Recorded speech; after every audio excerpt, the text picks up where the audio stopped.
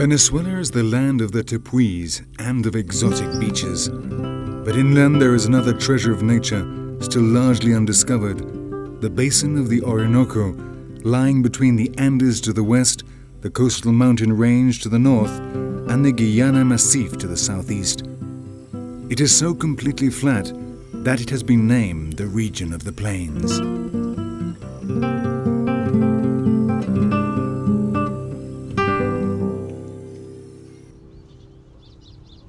Almost all the rains fall in a single season, and so the ecosystem of the plains alternates between extremes of flood and drought. It is a land of contrasts, a little visited paradise of surprisingly rich and varied fauna and flora.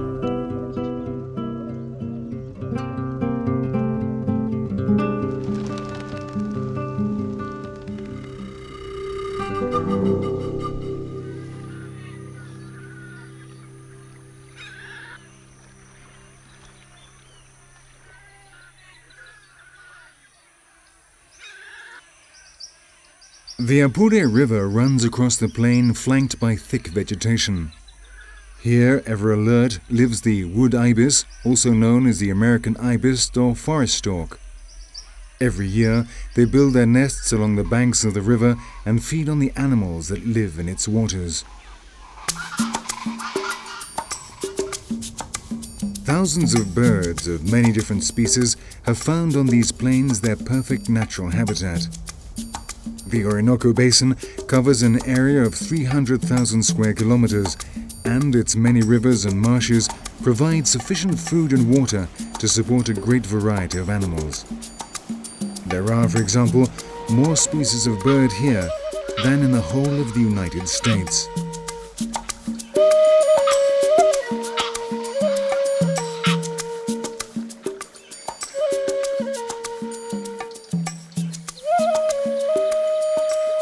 The soil is poor, and the only places trees can really grow is along the banks of the rivers. The thick vegetation here stands in stark contrast to the vast empty spaces beyond. Trees are always a sure sign that a river or stream is nearby.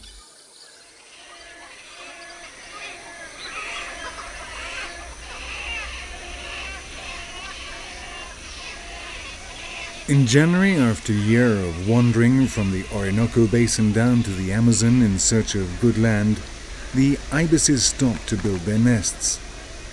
Once they have found a suitable tree, the pairs of birds take just a few days to build their nests, in which they will incubate from 2 to 5 eggs. They prefer the small islands in the rivers or trees right by the riverbank, with trunks going straight down into the water. Here the ibises are safe from the land predators and can hatch their young in relative peace. Both parents share the task of looking after the chicks, taking it in turns to fish, so they are never left alone.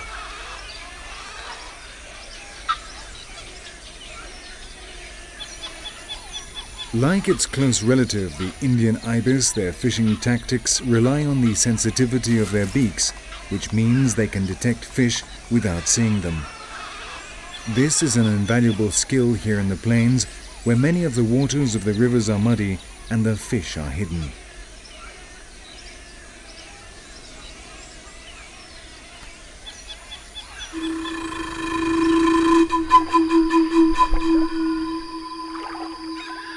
The largest freshwater turtles in the world, the araus, don't share the ibis's paternal instincts. Once they have laid between 60 and 100 eggs in a hole dug in the ground, the parents consider their job done and pay no further thought to their offspring. That's generally the way with reptiles, with the exception of crocodiles and alligators. As this animal, the caracara, well knows, he is an expert egg thief.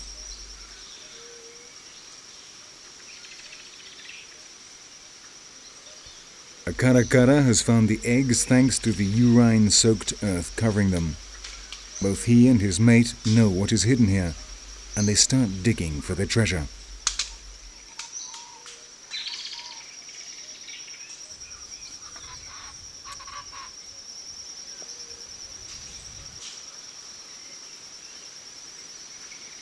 They've already dug up the first egg. Once they have found a store of food, they will keep coming back until not a single egg is left.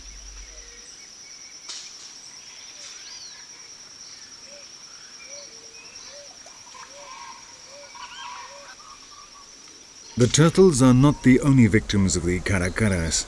At this time of year, an even greater delicacy is in abundance: the ibis chicks.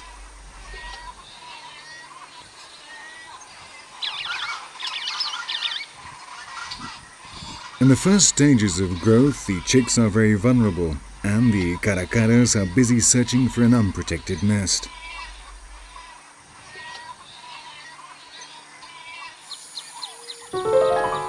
This chick is alone and has been spotted by its predators. The first caracara lands close to the nest and looks up, searching the sky to make sure the parents are not nearby. Another ibis standing nearby poses no threat. She will only protect her own chicks. Certain that there is no danger, the caracara goes into action.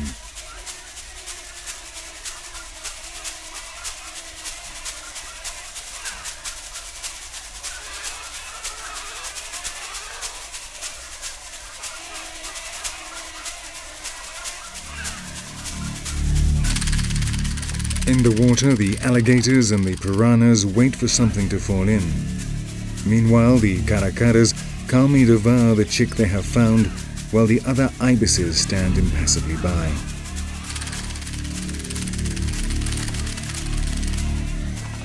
Before the parents return, the predators will have gone back to their nests out on the plains, leaving behind the remains of the chick.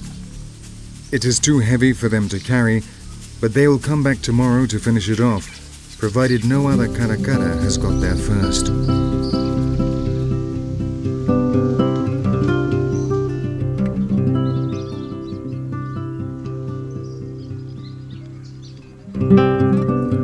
Most of the soil on the plains is clay, which prevents drainage. With the coming of the rains, the level of the rivers rises, and because the land is so flat and the soil non-porous, many marshes are formed. The majority of them will disappear in the dry season. But as the ground is flooded, the seeds that had been left buried in the mud the year before spring to life, covering the waters in dense vegetation. Water hyacinths rapidly coat the surface of the lagoon. There are more now than ever, since the herbivores that feed on them have been reduced in numbers.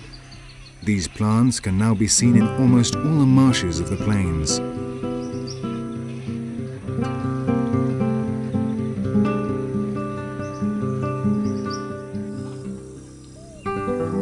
The hyacinths don't bury their roots in the soil, but rather float, feeding on the nutrients carried along by the water. In this way, they can drift with the current and so easily colonize new territories.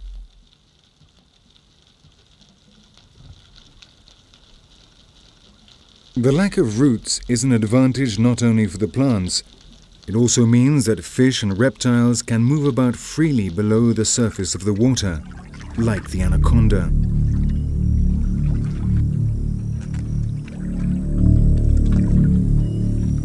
The hyacinths also provide a place to hide, a form of camouflage. Some young animals, like this alligator, are vulnerable during the early stages of growth and are in danger from the jabiru storks, wood ibises, and caracaras. The vegetation along the river banks is a safe place in which to hide until they are able to defend themselves.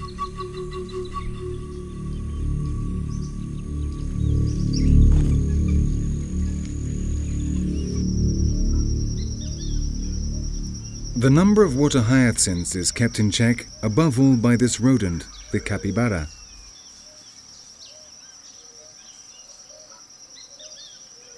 With its webbed feet and nostrils placed high up on its head, it is perfectly adapted to life in the water. It stays there for many hours during the day, eating the aquatic plants before moving on to the grass of the plains at dusk, when the temperature becomes bearable. The capybara, weighing in at 50 kilos, is the largest rodent on Earth.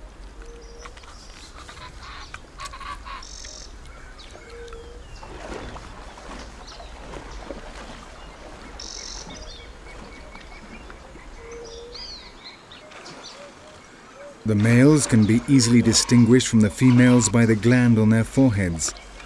They rub this gland against the vegetation, leaving a smell which is recognized by all others of their species. They regularly renew the marks that separate their territory from that of other adult males. The majority of their territory is covered in water.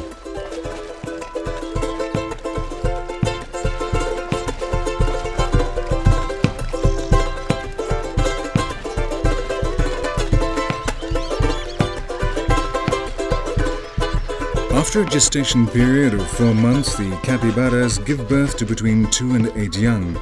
The mating season is time to ensure that they are born at the end of the rainy season, when conditions are at their best and the chances of survival greatest. Around 50% survive, which gives us some idea of the demographic potential of these rodents.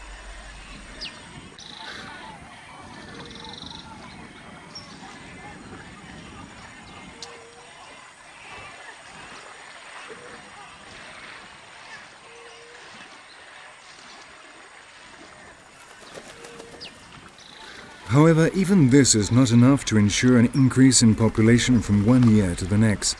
The capybara has a serious problem. Their meat is much appreciated by the herdsmen of the region and is traditionally eaten at Easter. Every year, many are killed, and every year the population goes down a little more. In the past, their main predator was the Orinoco crocodile. Now, the greatest enemy is man, the same men who have driven the crocodile to the verge of extinction.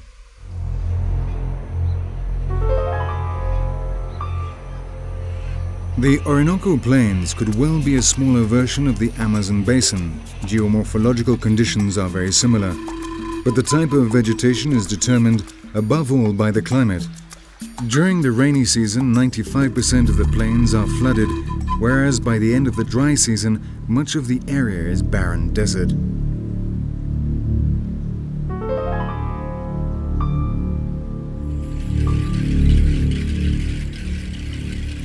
This is the most difficult time of year on the plains, and many of the animals born during the rainy season will simply die.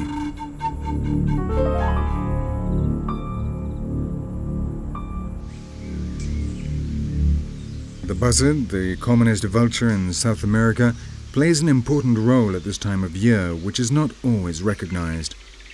By clearing away dead bodies, they help prevent infection to both wild animals and cattle.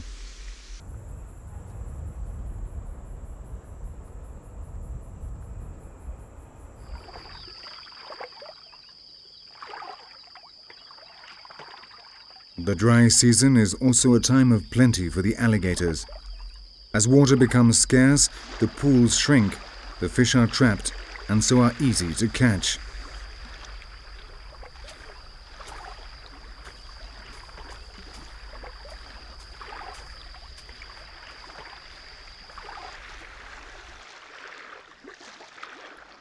The head and tail, both held erect, tell us this is a dominant male. No other alligator would dare compete with him for food, and in any case, at this time of year, there is enough for everyone.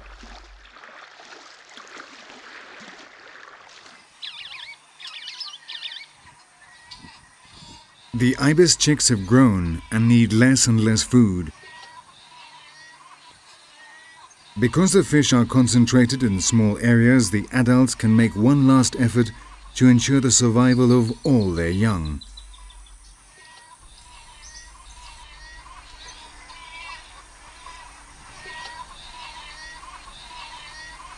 The piranhas, which once devoured any chicks that fell from their nests, have now become the prey of their former victims.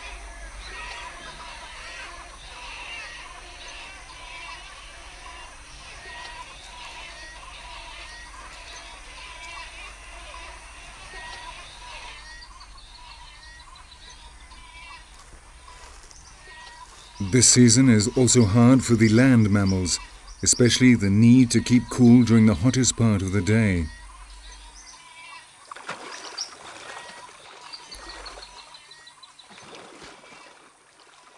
As the dry season continues, the fish die out. But by that time the ibis chicks will be fully grown and able to fly. The flocks then leave in search of better lands, either across the plains or further south towards the Amazon. The drier the season, the greater the migration. They will not return until the next rainy season.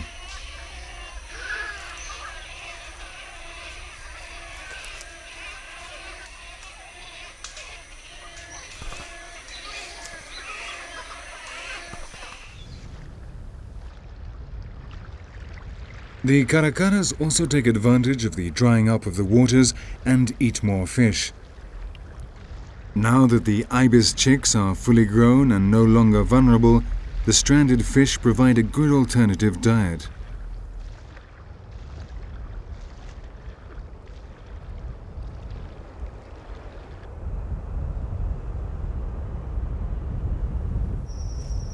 Although they have the beak of a bird of prey, the caracaras are in fact omnivores and even eat aquatic plants.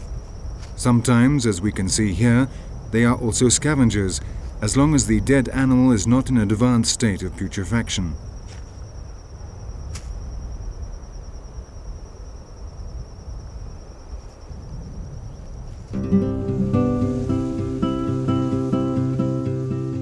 The plains region is divided into two main areas. On the one hand, the so-called low plains closest to the Orinoco. This is where the climate is most extreme and the poor soils mean there are few trees. Grass is the main vegetation. Nearer the mountains lie the high plains, where the climate is more favorable, the vegetation denser.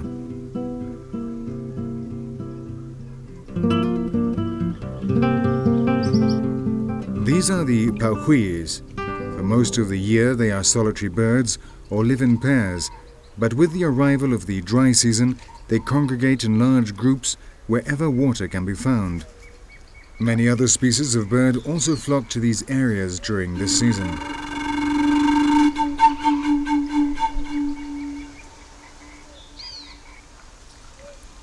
On the high plains, floods are less frequent and less dramatic than lower down. The rivers carry less water and the landscape is more uneven, so when a river does flood over, it doesn't cover the whole area. There are fewer marshes in the rainy season and pools are rare in the dry season. All the animals in the area are drawn to the few pools there are. Some, like the cormorants, are attracted by the abundance of fish, while others simply want to drink.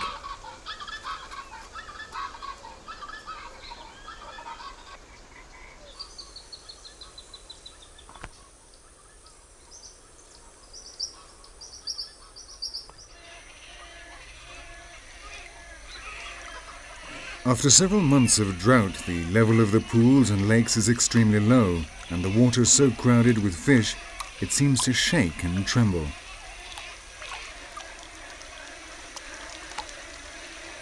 Some alligators leave the river and move to the lagoon. Here there is plenty of food, and it is easier to fish. The alligators are also good news for the birds. The more reptiles there are in the center of the pool, the more fish concentrate around the edges. On the shore and in the branches of the trees, the birds wait for their chance.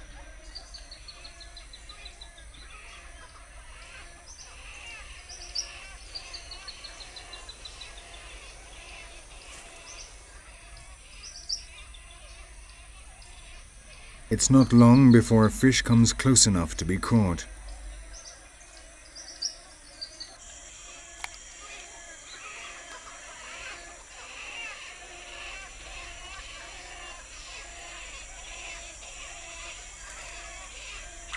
The presence of so many birds attracts predators who prowl around close to the water.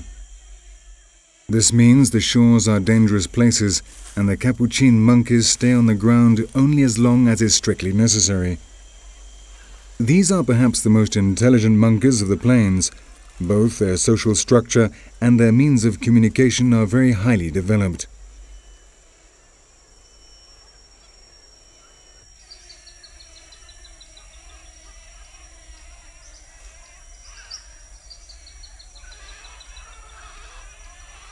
The pool is their only source of water, and sooner or later they have to come down to drink.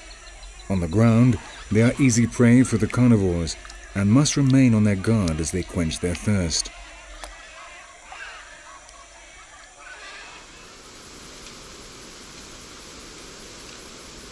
At this time of year, it's rare to see birds on the dry grasslands.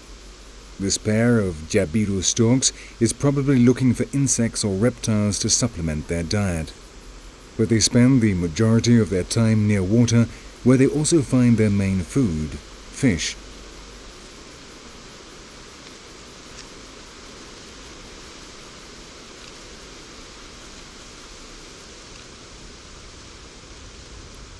There's always an exception to the rule. This owl lives permanently on the dry grasslands. For their nests, they use the burrows of another inhabitant of the plains, the striped armadillo.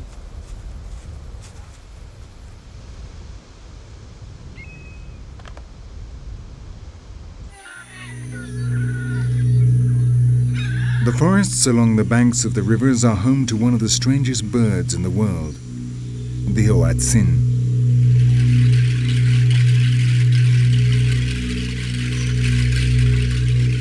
The hoatzin is totally unique. It is so extraordinary that it is believed to be related to the Archaeopteryx, the oldest prehistoric bird known to man. It is herbivorous, living almost exclusively on the young shoots, leaves and fruit of two trees, the arum and the white mangrove. As well as food, these trees provide water, so the birds rarely need to go down to drink. The hoatzin needs a long time to digest its food. In this, they are more like mammals than birds.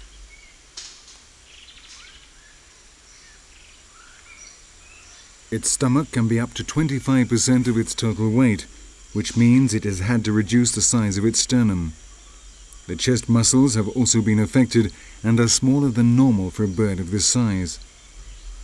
As they have lost strength, flight has become more difficult, and they merely glide short distances between the trees where they live. The jabiru storks, on the other hand, fly great distances from their nests in the early morning in search of food. At sunset, they return to their homes on the many islands in the Apure River.